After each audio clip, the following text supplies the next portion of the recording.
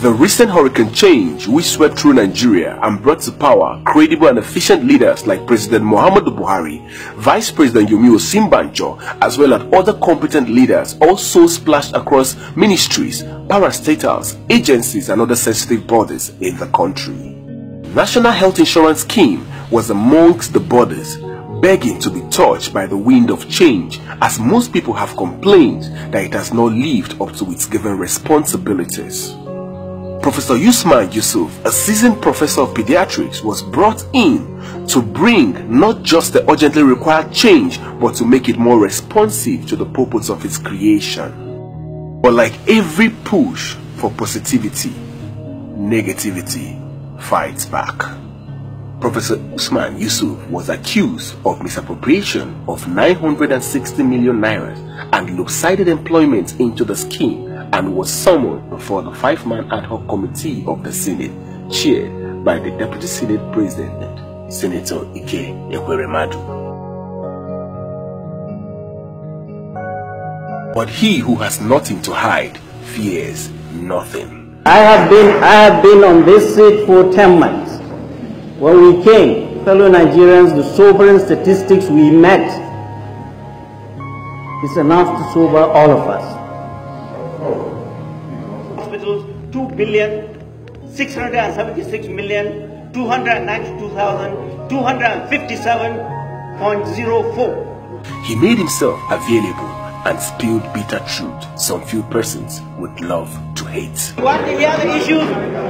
Ladies and gentlemen, from 2005 to 2016, NHIS has paid HMO admin fee 39,394,590,361. If you add that to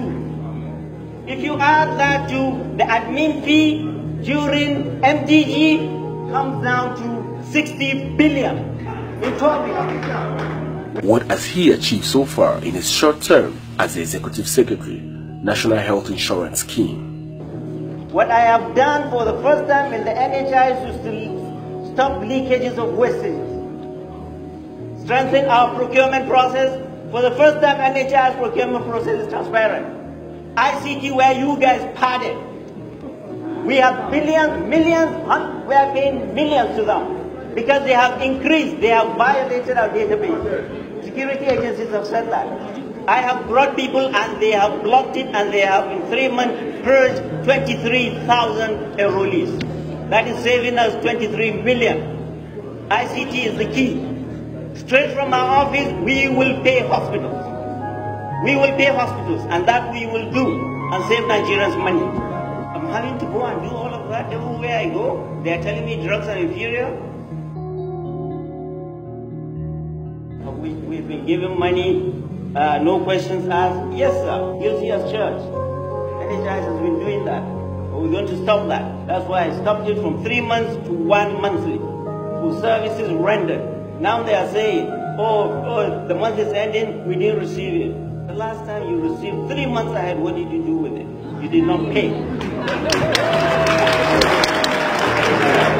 did not pay. What did you do with it? You didn't pay. Now all of a sudden you are saying, well, there's no money, the world is coming to an end.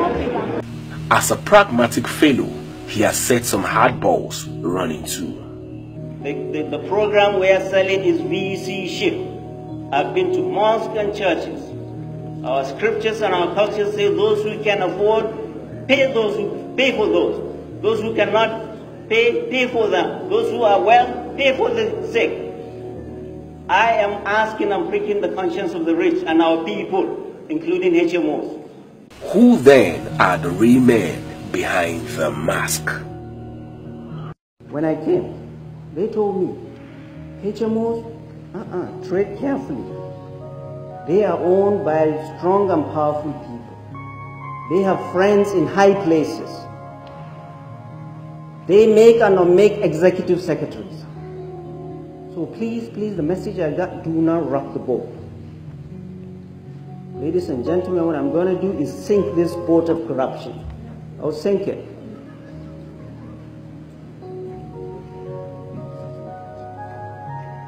when I came, I've seen the potential of the NHIS. This is an agency that has the potential to do a lot of good for our people. Many of us, especially you politicians, you go back home to your constituents, who do we see? Who have you left home? The poor, the aged, mostly widows and widowers, women and children, the disabled, unemployed. When they get sick, they do not go to hospitals because they cannot afford to go to hospitals. And that is where the NHS should come in. Help these vulnerable people have access to health care. When I came, I've heard people talk about universal health care coverage, universal health care coverage. What is that? What it means is that we should cover all 180 million Nigerians. At its core, what it means is that good health care is a right. It's not only a human right, but a tool towards poverty alleviation.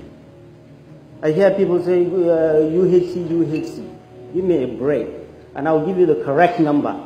I've had people say 30%, 15%. I have news for you, fellow Nigerians, because I signed the check.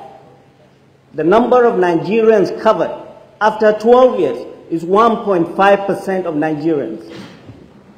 When I came, I asked my team, how much do HMOs owe NHIS? Because they are supposed to return some money to us, the 1% of their private lives, or fee for service. 1.something billion. I met with them in September and October and gave each one of them a letter.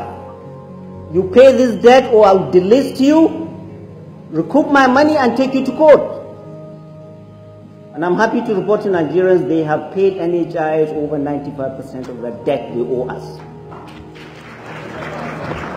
Now I am going on behalf of hospitals nationwide to recoup debt from HMOs of all hospitals nationwide.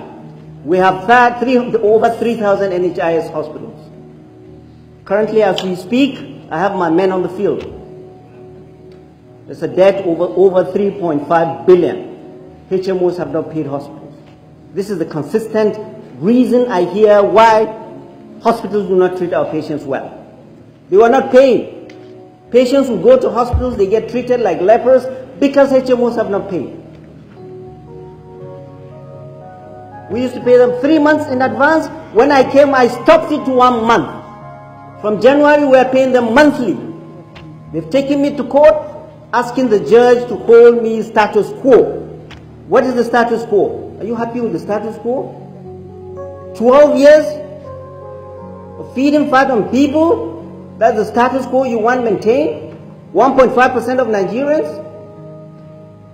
So they hold on to their admin fee, 37 billion over 12 years. They hold on to capitation that they are supposed to give hospitals. And I have state by state, hospital by hospital, HMO by HMO. Here. The other one is fee for service. If you or any member of your family goes to hospital and gets charged, they bill the HMO. HMO pays. We have shown from research that only 25% of the fee for service we pay them 3 months ahead is used. So they should have over the last 12 years returned 75% of the fee for service. They never did. They never did. First I hear. They hold on to admin fee, hold on to capitation, hold on to fee for service. We're talking billions. This is not small money. Professor Usman Yusuf is not perturbed, but more than ever ready to push for the betterment of the scheme and Nigerians in totality. If you see the anger and the passion, it's because of what I see. It's because of what I see.